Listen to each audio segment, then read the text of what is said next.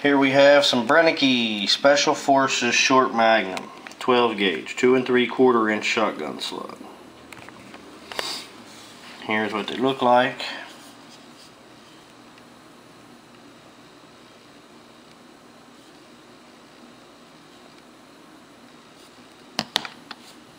That's the one I shot.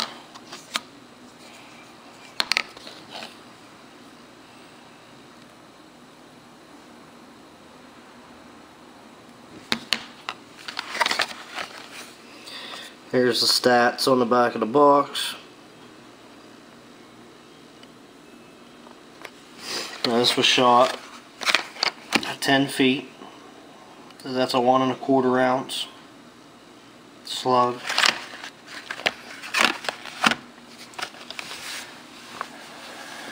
Here we go.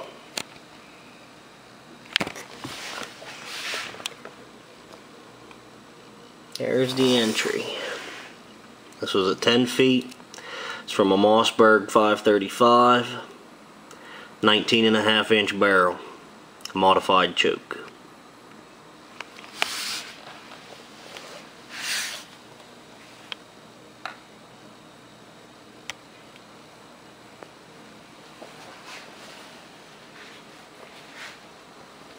I'll come into the second block, and the cavity really shortened out and got pretty small.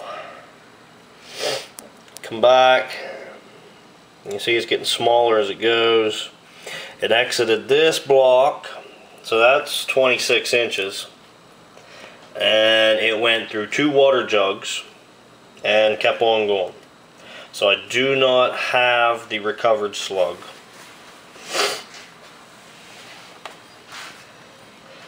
Don't pay attention to this where I cut out that 22 shell from the last video. It's just this straight cavity here. That's from the slug. So basically all the damage that it did was in the first block.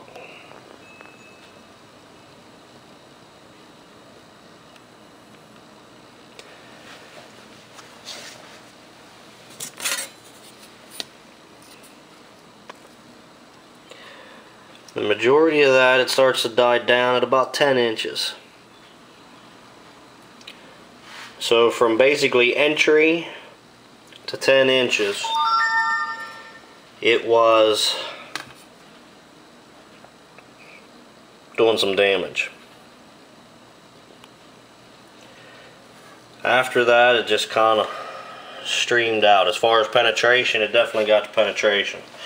2 13-inch blocks, 2 water jugs that are roughly about 4 inches, 4.5 inches thick.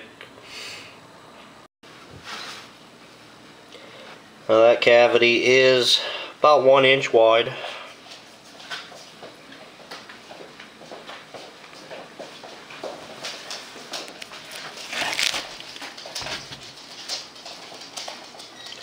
It's the exit. The exit from the first block. There's the entrance into block number 2. Now the energy from this that dumped in this first block, that energy that dumped into this block was definitely a lot of it. It pulled the block out of the strap and flipped the block over. It ended up landing on the ground. Second block stayed in place. It didn't move. It might have slid back some. I'll have to double check that on the video. So I don't have the recovered slug for you. I'm sure it stayed solid. What I understand, these were made more for penetration, barrier penetrating.